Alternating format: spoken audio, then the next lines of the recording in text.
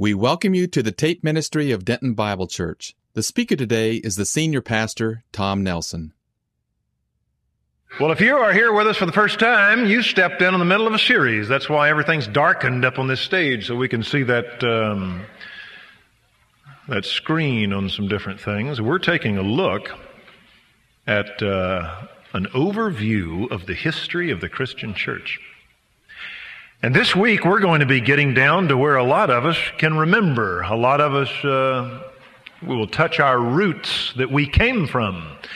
You know, I was in Abilene a number of years ago. There's a college there called Hardin-Simmons. I noticed that they had a theological center called the Logsdon Center. Well, my mother's folks, my mother's maternal branch is from, or the Logstons from Abilene. And I called my mother and I said, is this Logston Center and the fellow who donated it, Mr. Charles Wesley Logston, is he one of my relatives? And she assured me, yes, he is the cousin of your great-grandfather, John Logston. I knew that. He said, this is your descendant or your progenitor, Mr. Charles Wesley Logston. And I immediately made some phone calls. I wanted to get to know this wealthy, this godly branch of my family. Got to know him, and sure enough, I was proud of the fact. Those are my roots. The Logstons of West Texas helped donate that center. My wife, her mother's side, were the Youngers that came from Arkansas unto Missouri. Just so happened she is a descendant of Cole and Bob Younger, the outlaws and bank robbers. You can't ever tell when you shake your family tree what might fall out, you know. Well, this morning and for the mornings after this, we're going to be looking not just at these big bedrock ideas that the church was built upon, like Augustinianism and different ideas like this we've been looking at. We're going to look at some stuff that may shake down out of your tree in the next few weeks. We have seen the Reformation geographically go from Germany to Switzerland at Zurich and Geneva, and now it will go to England. You've seen the arisal of the Lutherans in Germany, the Baptists in Switzerland. Under Calvin, the Reformed faith that's going to be the basis of English Puritanism and Scottish Presbyterianism. So if you're a Baptist, a Lutheran, a Presbyterian, we're into where you were, where you came from. We've also seen the arisal of the first great Reformation theologian, Mr. John Calvin, and his institutes of his putting into a formal document the Reformation doctrine, primarily upon the sovereignty of God, that God predestines, calls, converts sovereignly by His grace, and keeps that person in grace unto eternity, that this church happens to believe. We are Calvinistic. We also saw that there's the first division within Protestantism on doctrine. The Remonstrance movement in Holland under Jacob Arminius, and he felt man had a free will, that man did the choosing, that salvation was the cooperation between God providing Christ and man having the freedom to reject it or own his own, come to that knowledge, and him being able to lose it. And so now you begin to see, even within Reformed theology, the Arminian view and the Calvinist. Everyone in this room will fit into one of those two. Every single one of you. Whether you know what an Arminian is or a Calvinist. We happen to be Calvinistic in this church. A fellow put a note in our box last week and he said, I am an Arminian, DBC, deceived by Calvinism. Well, at least he knows where we're coming from. I never ever have grief over anyone who understands what I believe. So he knows where we're coming from. Well, I want to show you this week how the Reformation went to England. And this is kind of odd. The Reformation, we're going to look at it in England, and then we're going to look at the official end of the Reformation in 1648, when after the 30 Years' War, Protestants and Calvinists, or Protestants and Catholics, went to war, and they're going to officially allow religious toleration. You're going to have the Catholic Counter-Reformation, where you will have both spiritual, trying to reclaim lost ground, and they'll go to war. We're going to kill 35% of Germany. in Catholics reclaiming Protestant lands. This is an area of history we don't study because at this time the Puritans are coming to New England and we leave Europe. But this is a very important thing. So we're going to see the Reformation in England. We'll see the Catholic counter-Reformation, both spiritually and militarily. And then we're going to see in England a strange thing. Now let me give you an overview.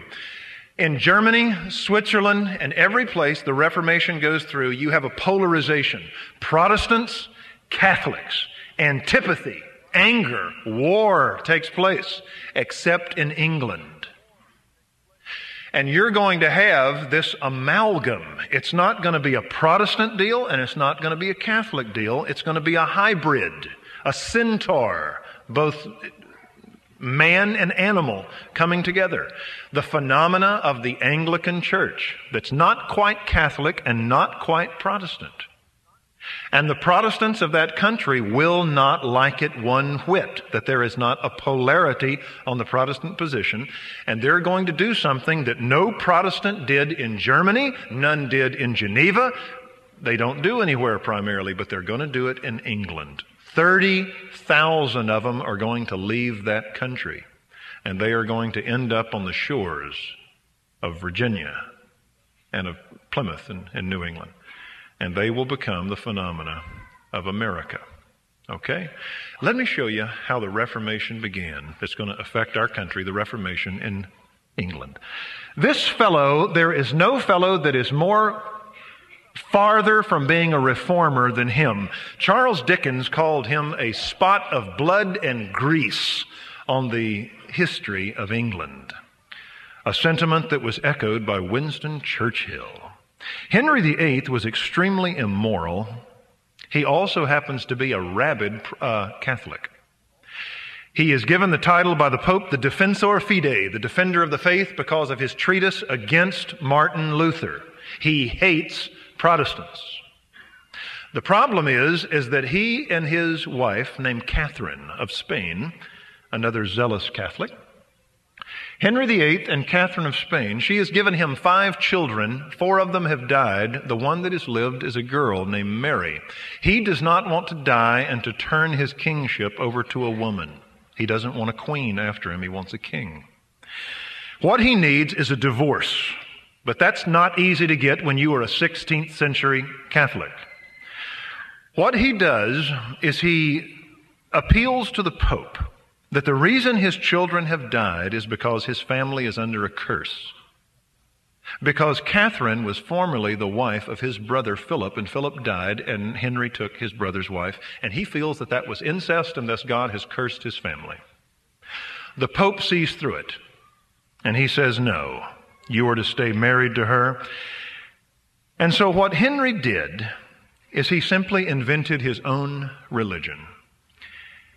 He found a 1300s law that said no English king can be in treaty with another country. He felt that the Pope was part of Italy, therefore he was violating English law. And so he issued what was called the Act of Supremacy, and he broke with the Catholic Church. He began his own church that was called the Church of England, or the Anglican Church, or we would call it the Episcopalian Church.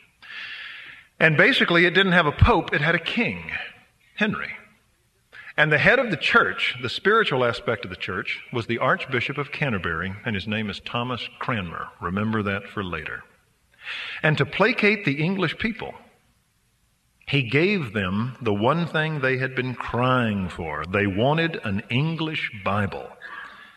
They spoke English, not Latin. The Latin Vulgate was no use to them. They wanted an English Bible. Years earlier, William Tyndale, have you ever heard that name?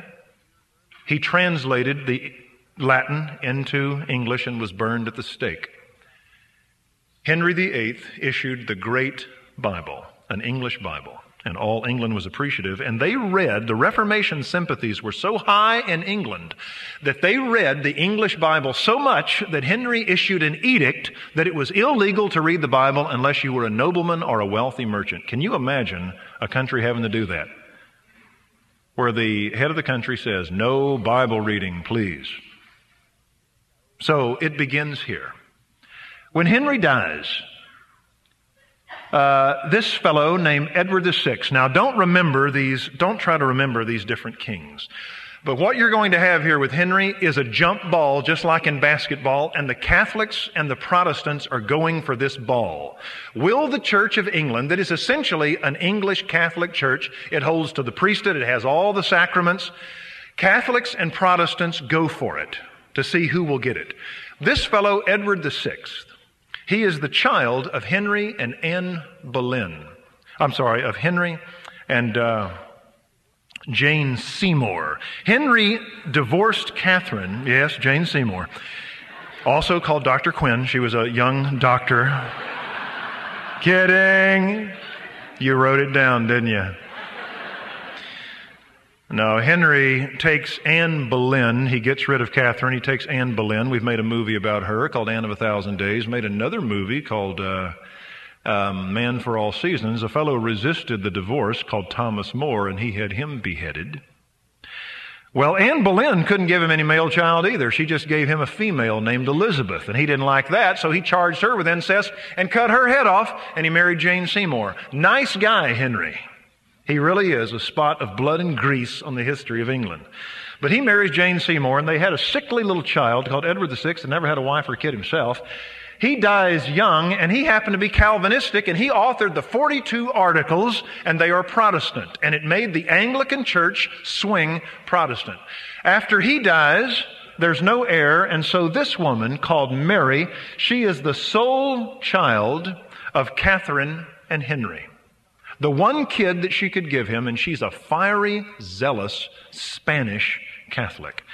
She took every notable Protestant that had arisen during Edward's rule and put them to death.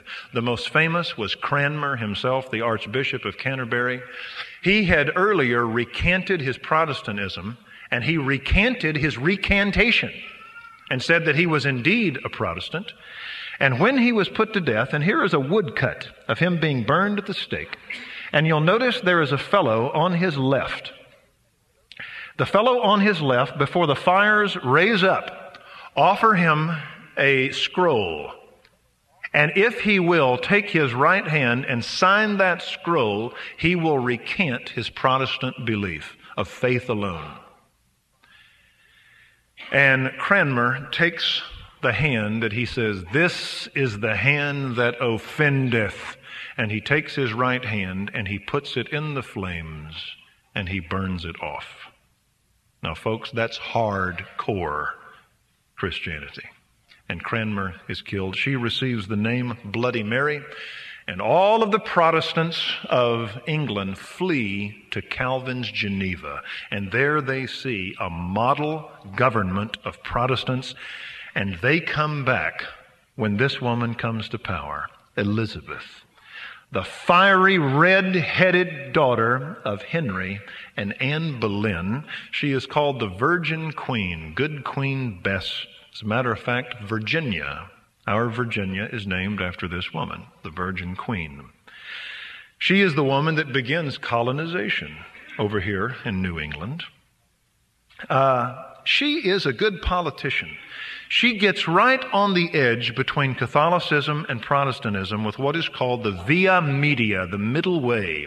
She makes the articles, the 42 articles, she amends to 39, and they're Protestant. The liturgy of the church service is Catholic. So if you went into that church, you couldn't tell the difference between that and Catholicism, but its doctrines were Protestant. It was a via media. All of the folks come back from Geneva that had fled under Mary, and they protested. What they wanted was Calvin's Geneva, and we have a name for these men. They are called Puritans. You ever heard that name? Those within the Anglican Church of Elizabeth that protested any articles of Catholicism. I want you to realize these people of England were in a position that other Reformation people were not in. In Germany, you could be Lutheran. In Switzerland, you could be Zwinglian, or you could be Baptist, or you could be Reformed. But here, you're stuck in this hybrid called Anglicanism. Catholics don't like it. Protestants don't like it. And so these people wanted to purify any notion of Protestantism or of Catholicism. Puritans. Remember that name. Well, after Elizabeth, this fellow. Elizabeth has no children, and so she, on her deathbed, suggests that James VI of Scotland come down to London and from London rule the entire British Empire, and he changes his name from James VI to James I, the first king of the United Kingdom of Scotland and England. And all of the Puritans are excited because they're hoping that the Presbyterianism of John Knox's Scotland has rubbed off on him. The problem is they find out that this man is a raging homosexual. And he offends them deeply. They feel he is a sodomite king. He also believes in what is called the Book of Sport. The Puritans were Sabbatarians. You couldn't do anything on the Sabbath. They felt, as Puritans, they were the new Israel. And so on Sunday, they wouldn't do anything. This fellow had a book of what you could do. You could bowl. You could play around the maypole. You could play hide and seek. You could do all kinds of things, and that offended them. He also instituted an archbishop called William Laud that forced Catholic practices upon the Anglican Church. Preachers had to wear robes. You had to have silver candles. Things like this. It would be the same. I want you to identify with this. You're a bunch of Protestants as Christians in this church. Suppose that you came in some Sunday and I had a statue, a beautiful Renaissance statue right there of the Assumption of Mary being, according to Catholic tradition, assumed bodily into heaven and escaping death. What do you think the response would be? I'll promise you, I would have letters all that week by angered people in this church against my acquiescing to a Catholic notion. Suppose that during communion, we wouldn't let you take communion, but rather we had you file by the front, and I would take the bread, dip it in, and put it in your mouth. What would you think? I would get letters all week. You would respond the same. As a matter of fact, I'll assure you, if I put a painting over here of Francis of Assisi, I would get letters from a great many of you about a Catholic acquiescence in this church. Well, you can imagine being a Puritan, and all of these Catholic ideas are put upon you. Under James I, you saw a phenomena. Are you ready? Something new that's precious to us. It's the reason you gain about 5 pounds every November. All right? You began to see a great number of English Puritans say, we're leaving. And 100 of them, and they were called Pilgrims. They were the radical fringe of English Puritanism. Pilgrims got together and they went to Leyden, Holland, and they began a new Israel. And I'll tell you more about that in a minute. They were going to begin a new country, a city set on a hill, the new Israel of God, that they felt that was their responsibility to build.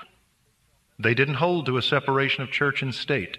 They, as Puritans, wanted to provide the leaders that would be the state, and you had kind of a Catholic Christendom, but it was under Protestant doctrine.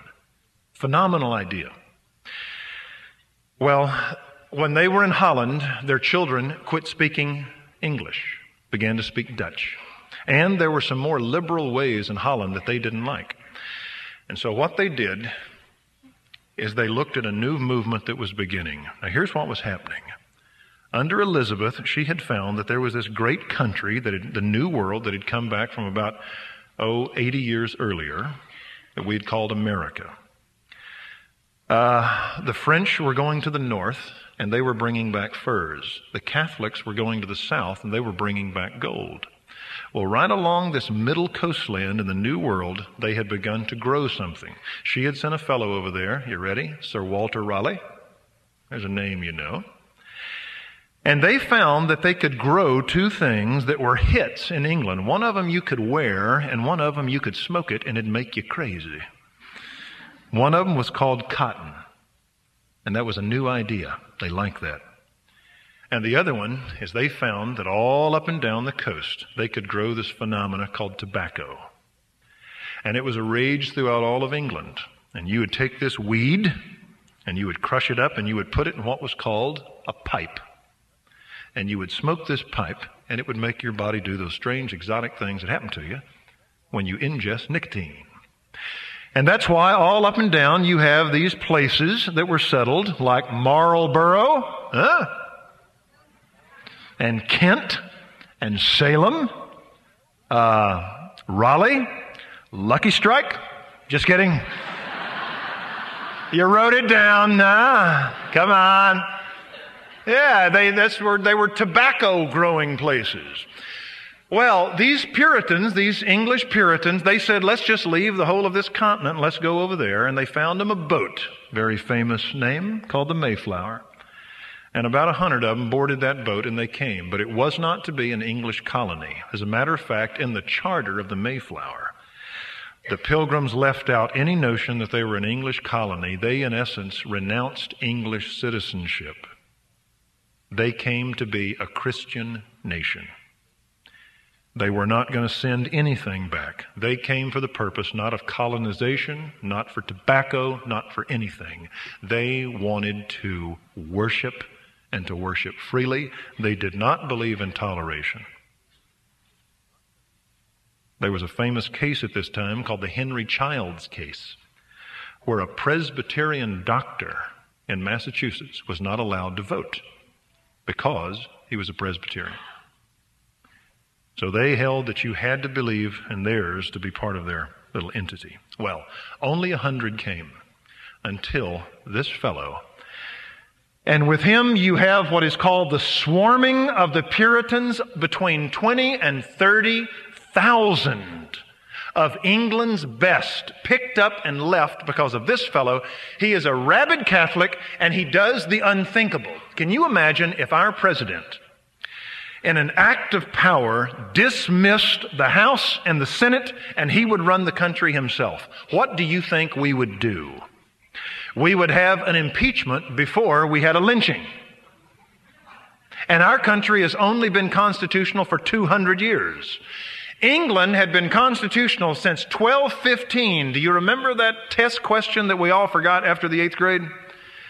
King John at Runnymede, England, on the banks of the Thames, was forced by English lords to sign that charter whereby he absolved himself of tyranny. There was law outside of him that he had to honor certain liberties. And what do we call that document? Do you remember? The Magna Carta, the basis of Western constitutional law, that kings are not law. The law is king. That man dismissed Parliament, and what they had was a war. And we never study this. But England divided up between Catholics that followed after Charles and Parliament, or loyal Englishmen that followed after Charles. And then 20,000 Puritans went to war with this fellow. His name is Oliver Cromwell, and he has a group of men called the Parliamentarians. They're also called the Roundheads because they had very short haircuts. That's the way you could tell them. And the Roundheads and the Royalists went to war, and to make a long story short, Cromwell defeated Charles and had him beheaded.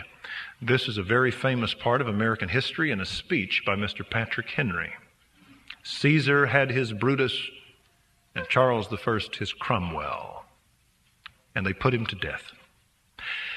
And then they established a Puritan government at Westminster, and that is why about every third Protestant church is named, or Presbyterian church is named Westminster. But he started a Puritan government, and do you know what?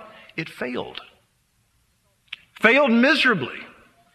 Because Christians were now asked to do something that Christians can't do real well. They were asked to get along. Let me tell you something about Christians.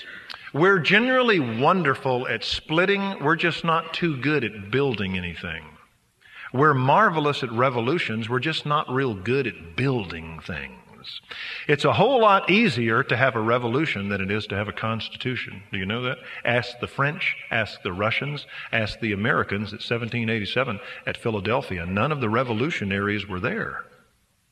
Whole lot easier to behead a king than to draw up a constitution. Presbyterian Puritans couldn't get along with Congregational Puritans. Oliver Cromwell didn't do such a good job. As a matter of fact, his name is vilified today in Scotland and in Ireland. He marched on them. And so what they did was they called back the monarchy. Would you please come back and rule us? And William and Mary came from Scotland, and the monarchy was established with Parliament, and that grand experiment ended. Well, after this, I want to show you this just briefly. No one ever studies this. The Catholics did not give up their land very easily. You had a spiritual movement with this fellow. His name, and I put it wrong on your sheet, his name is not Francis Loyola, it is Ignatius. How many of you have ever heard of Catholic colleges called Loyola? Or high schools called Loyola? This was a Spanish military man that was hit in the leg by a cannonball, and it shattered his leg. And while he was recuperating, he had a mystical religious experience at Manresa. And it said that he left a different man. He forsook his military, and he became a rabid follower of the Pope. And his job was to bring Europe back from the Reformation to Mother Church. He got 1,000 men who, and I quote him, whether to the Turks or to the New World or to the Lutherans or to others, whether they be infidel or faithful, they would go at the behest of the Pope. And they were called the Society of Jesus or the Jesuits. Now, how many of you have ever heard of a Jesuit? My son played in Dallas at the finest baseball field in Dallas that was Dallas Jesuit. And so this rabid group of Catholic zealots is still around today. Catholic Jesuits. There was something else that happened that was called the Council of Trent. In 1545, the Catholic Church drew a line in the sand in Europe, and they made an official council. Here is a slide of the Council at Trent. They all came together, and here was the statement, among other statements. Whosoever believes that one is saved by faith alone, apart from any work, he shall be anathema. And they took Reformation doctrine and they cast them as anathema. And so from that point, if you were a Catholic and you entered into that belief, you were removed from the Catholic Church. Make no bones, my friends. In our country, we tend to have a filial relationship between Protestants and Catholics. Well, it was not so early on. Rome has always been adamantly opposed to the notion of salvation by faith alone in Jesus Christ. Council of Trent. After that, you saw a Jesuit called Francis Xavier. This fellow went out to begin new Catholic lands. And do you know where he went? This Catholic went to India and established Catholicism. He went to Malaya and established Catholicism. He went to China and established Catholicism. He went to Japan. He went farther than any missionary since the Apostle Paul to establish Catholicism. Still today, we have Xavier College, Xavier High Schools, Xavier hospitals. He was a marvelous missionary. He also had a fellow that was a Spanish counterpart that went to the west, and down in Mexico, a fellow named Bartolomeu de las Casas baptized 1 million Mexicans into the Catholic Church. The reason that Mexico is Catholic today was this one man's work, Bartolomeu de las Casas. And then you had the phenomena, and this was an ugly thing, the 30 Years' War. We have one on that?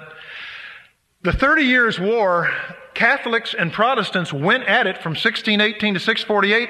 They killed 35% of Europe and of Germany.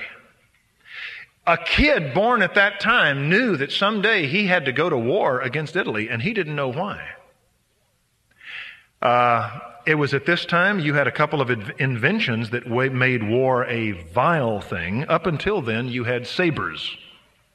In the 30 Years' War, you had the invention of a phenomena that was called gunpowder, and you could take a long iron cylinder and you could ignite it with a flash pan, and you could cause an explosion in that cylinder, and you could send out a rifle ball. And this thing could go 60 yards on a dead line, and you could tear a man in half with a rifle ball. It was known as a rifle. And you would take those cylinders and you would bring rifling to them so that that thing would, if it was a bullet, would stay nice and even later on, and it became an ugly science in the artillery. You had a fellow called Gustavus Adolphus, that no longer did you just have cannons that would fire shell and shot onto fortresses. He rigged it to where you could get little cannons, hook them to the cavalry, haul them behind horses, turn them, and you could turn them on men and upon cavalry. And this is where you began to see the dismemberment of bodies by cannon shot, and it was ugly. And by 1648, there was no winner.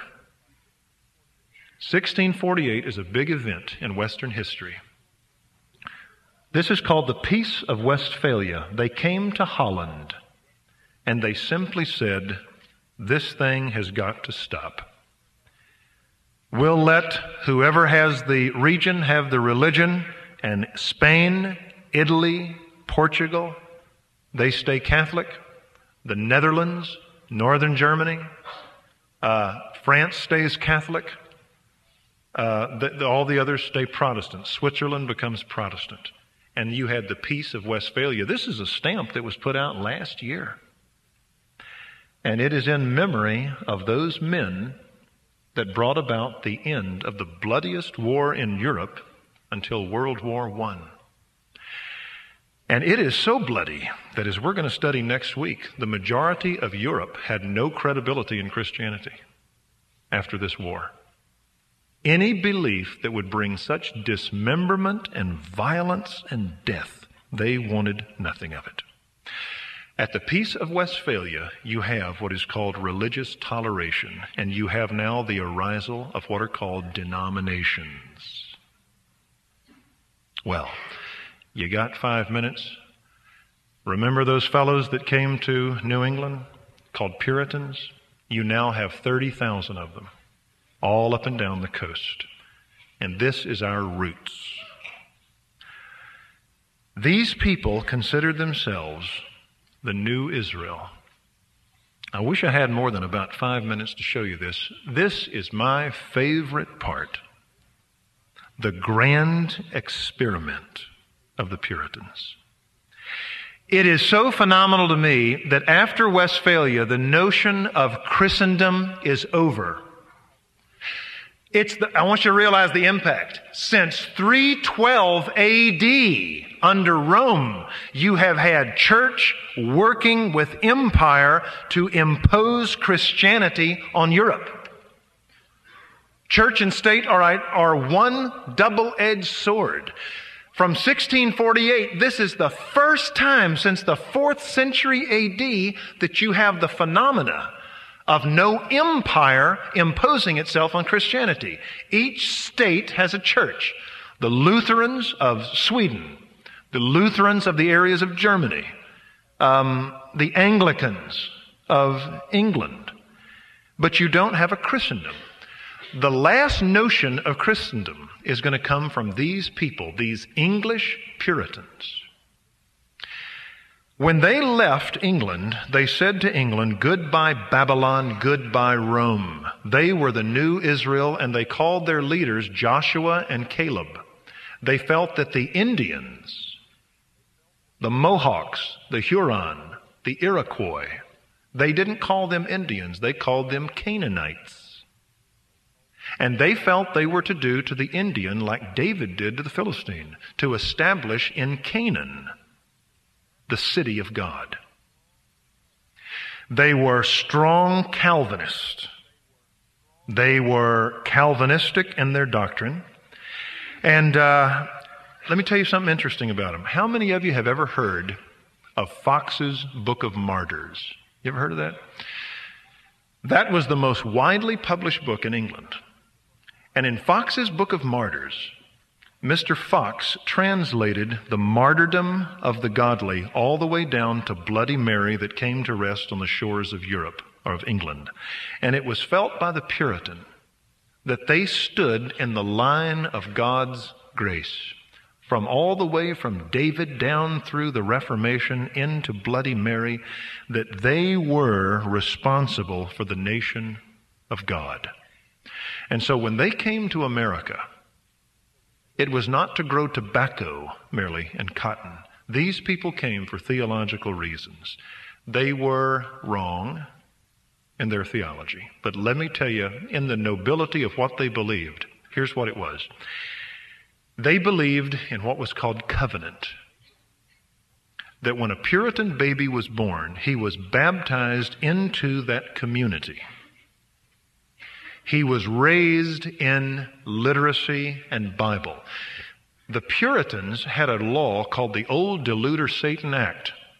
And if you had a city of 50 people or more, you were forced by Puritan law to have a school. Because they felt that you could not be wise in the law of God unless you presuppose literacy. Every Puritan child had to read. They began a college right after they began here called Harvard that was to educate Puritan ministers, and every boy at Harvard had to read in the Greek every day meditations on the Scripture and account to his overseer there in that college that he was growing in piety. Now, that's what they believe. They're going to set up a new nation. Now, let me put it in easy terms so that you can understand it. If I were to come to you and say that we're going to begin a new country, America has become so corrupt, we're going to begin a new country. We're going to give you New Zealand, areas of New Zealand that have not been colonized. How would you do it? Let me tell you what you'd do. You would go handpick the best you knew of these congregations.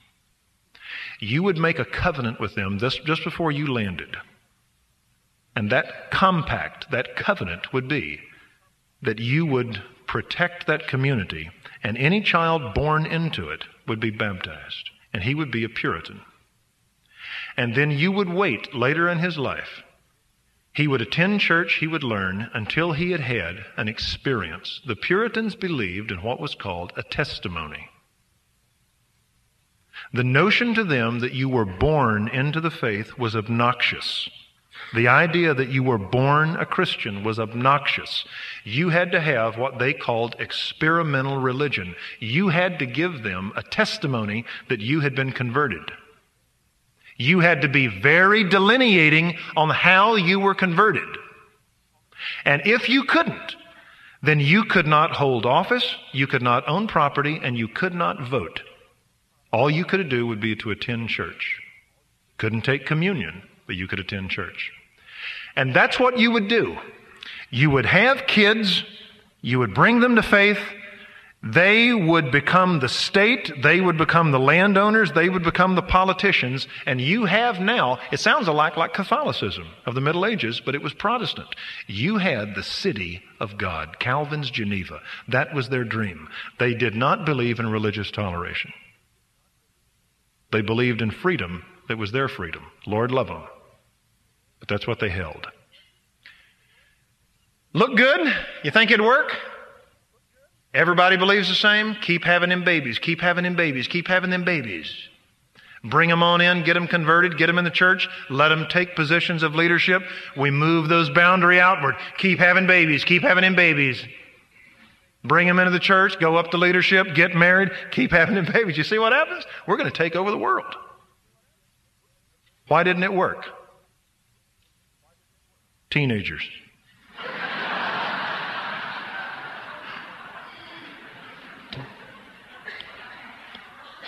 You think I'm joking? Teenagers. All those little babies that were born into the covenant, they were going to wait to get converted, and then they could hold office, and they could get married, and they could have more kids and build the nation of God in the city set on the hill, and we could have Christian empire on the world, and we could continue the line of grace begun from Israel on. Well, those kids grew up, and they looked kind of sinful. They began to get their hands on little white lightning and began to do some things that were kind of immoral. And lo and behold, these kids that we brought up don't show any evidence of conversion. They had to compromise. Did you hear what I said? A Puritan had to compromise. They had what was called the halfway covenant, that the kid could be born into the faith, go to church, he could hold office, he could own land, but he couldn't take communion because he couldn't give evidence that he was saved. Well, that's the halfway covenant. You know what happened after that? It's the death of the Puritan dream. There was a couple of families that had some daughters that got a hold of a Haitian slave, and her name was Tatuba. And she taught them voodoo.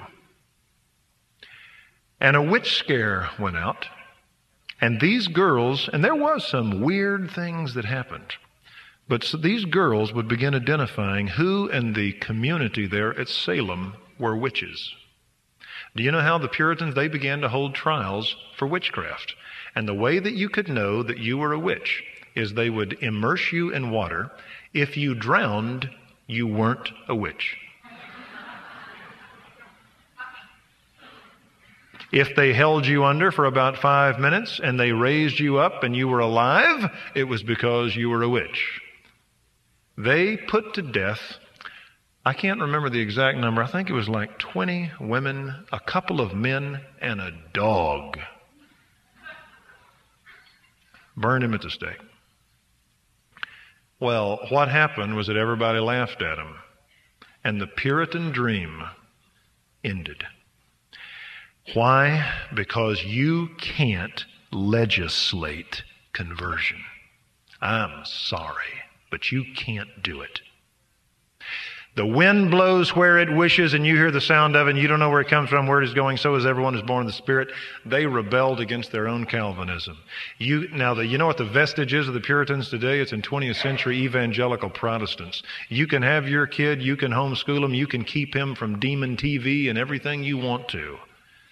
But the fact is that kid has to encounter a sovereign act of grace, and you can do all that you can, but you have no assurance of us building a nation of God by your kids. Very good parents can have some very bad kids. What's the solution? 1 Corinthians 7, where Paul tells you to be single because you'll have trouble in this world, and I'm trying to spare you. The Catholics tried it. The Puritans tried it. I'm sorry, you can't do it. You cannot go to Tasmania, to North Carolina, or any place else and begin you a holy Christian community of kids born into your faith to get converted later, and you begin the nation of God, New Salem. I'm sorry. So by 1692, the Puritan dream was over. What have we looked at? The shattering of papal authority. Are you with me? We've seen it. It's fallen. We saw the Counter-Reformation of 30 Years' War. Nothing happened. They came to the Peace of Westphalia, and you have the phenomena in 1648 of religious toleration, and now the rise of what are called Baptists, Lutherans, Presbyterians, Anglicans, Mennonites, Amish, the Hutterites that were Baptists, and here in a little bit there's going to be a spinoff of the Anglicans known as a Methodist, and we're going to continue to see the phenomena of sects or denominations. By the 1700s, the colonies had been inundated by the phenomena of deism because Europe is going to punt Christianity because of the violence and the horridness of war that they had seen. You're going to have the beginning of the age of reason. Reason will not serve Scripture anymore. Harvard is compromised. You know why Yale was begun? Because Harvard went deistic. We'll see it next week. And America is going to need, by the 1700s, a fresh wind. And that fresh wind will be what is called the Second Reformation of pietism with the phenomena of revival, and listen to what's going to happen. 1/10 of America is going to undergo conversion, and they're going to find out that you can do it. A church can support itself financially and materially without the government's intervention. And so you will have then the possibility of a state and a church that is self-supported, with the state not messing with it, because by the Great Awakening you will find out that churches can run themselves. And you will have, in 1787, the phenomena of the United States of America. Be here next week, and I'll show you how it happened. Our Father, we thank you that all through the fallibilities, the ignorance, the errors, the violence, the wickedness of men, that you have sovereignly preserved the essence of thy word. It has become frayed and entangled by us, for indeed we see in a mirror dimly. But you have overcome, Lord, not merely Satan, not merely death, but you have even overcome your own people to preserve the purity of Jesus. And we pray as we continue our studies that the blessedness of the Bible, the sufficiency of grace, the adequacy of his conversion might be indeed precious to us. And with an eye to the past, we might be wise in our day, for we pray it in Jesus' name. Amen.